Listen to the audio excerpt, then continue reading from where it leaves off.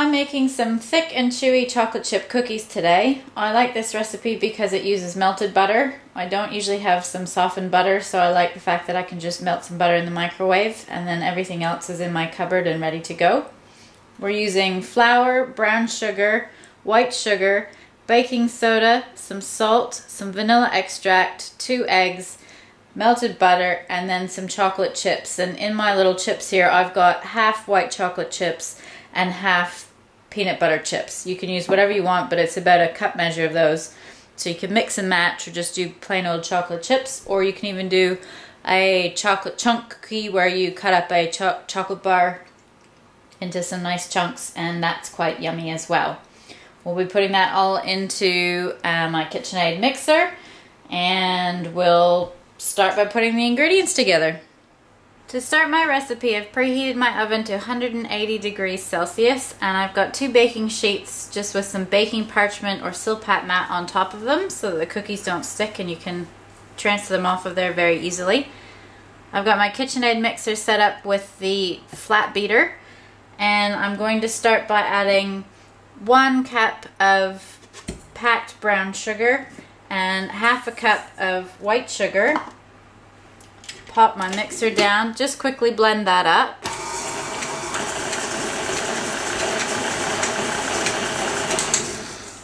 There we go. To that, I'm going to add my half a cup of melted butter and mix that up.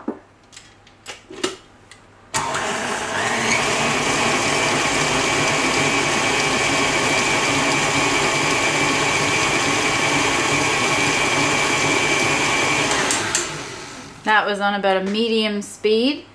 Now I'm going to add my eggs one at a time on a lower speed. There's 1 egg. And I'll just turn that up to medium.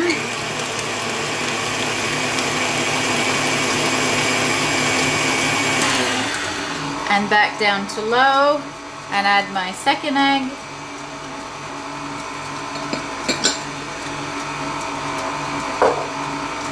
And back up to medium.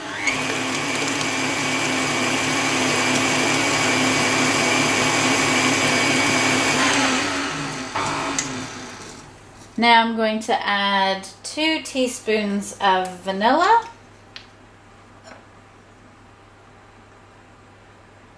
There's 1 and 2.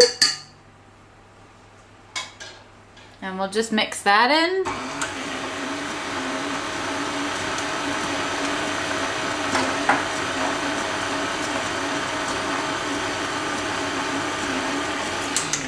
Okay, and then we're going to pop this up, and I'm going to add 1 cup of flour, 2 cups of flour, and just a little bit extra, about 1/8 of a cup extra. There we are. And I'm also going to add half a teaspoon of salt. There we are. And half a teaspoon of baking soda. There we go. And then I'm going to lower my KitchenAid again and just on low blend that in.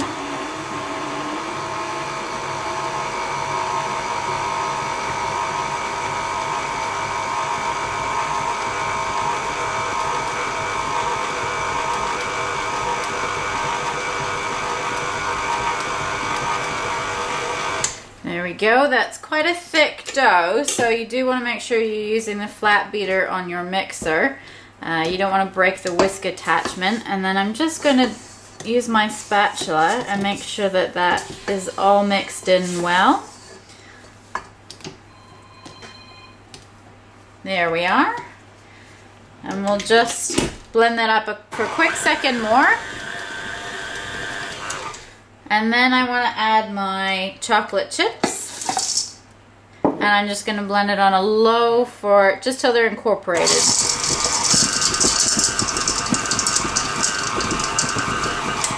There we go, and maybe a little blast on a medium. There we are. and then you just lift up your head of your KitchenAid, and you have a lovely sticky dough. Ooh. There we go. Take off your beater, pop the rest of the batter back into the bowl or your dough, and now we're ready to put these onto our cookie sheets. Okay, so I've got my cookie dough here and I'm ready to scoop it onto my baking sheets. I'm going to use my cookie scoop so I get nice even balls of dough so that the cookies bake evenly. I've got my baking sheets that have my Silpat mats on it, which are just a silicone baking sheet, quite thick. It gives it a nice non-stick surface to slide the cookies off of after. If you don't have Silpat mats, I'd recommend lining it with baking paper, baking parchment, so that you can easily remove your cookies.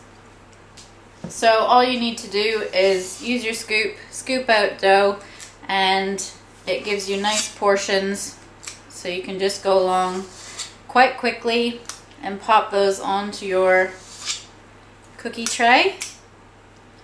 So I'm going to keep going and fill up my tray.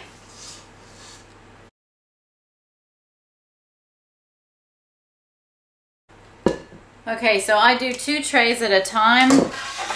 So I'm just going to do this tray as well.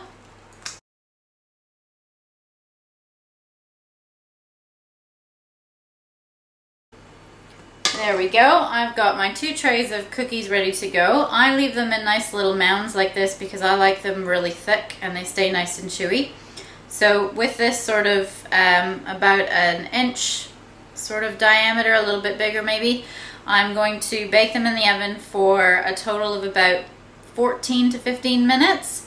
So I'm going to do 7 minutes and then pull out the trays, turn them around, and pop them back in for another 7 minutes, keeping an eye on how brown they are. I'll show you when I switch them around. Okay, so it's been 7 minutes and I'm just going to switch my trays around. So take this one out, turn it around, this one out, that one goes in, and then I put that one in, turn it around as well. And we'll do another 7 minutes and check on our cookies. Okay, so here are my finished cookies. They've been in the oven now for 14 minutes. I've got a lovely golden color on them. And if we just slide our spatula underneath, you've got a lovely, beautiful brown bottom. So you just remove those to a cooling rack and let them cool down, or you can eat them warm if you want. They're a little bit hot right now. Very yummy. I'll finish taking these off of the rack and finish baking the rest of my batch, and I will show you the finished stack of cookies. So there's my finished batch of thick and chewy chocolate chip cookies. Mine are a white chocolate and peanut butter chip cookie. You can see the inside's nice and thick and soft. Lovely chewy cookie. My batch makes about 3 dozen or so. It depends on how large you want to make them. You can make them this sort of size, which I was using about, they started as about a 1-inch ball. Or you can make them bigger or smaller, however you like. Just adjust the cooking time depending on the size of your cookies. Just looking for that lovely golden brown color. Thanks so much for watching. I'll post the recipe below. If you've got any questions, please post those as well. If you like my video, please give me a thumbs up and subscribe to my channel to see what else I'm up to. Thanks very much.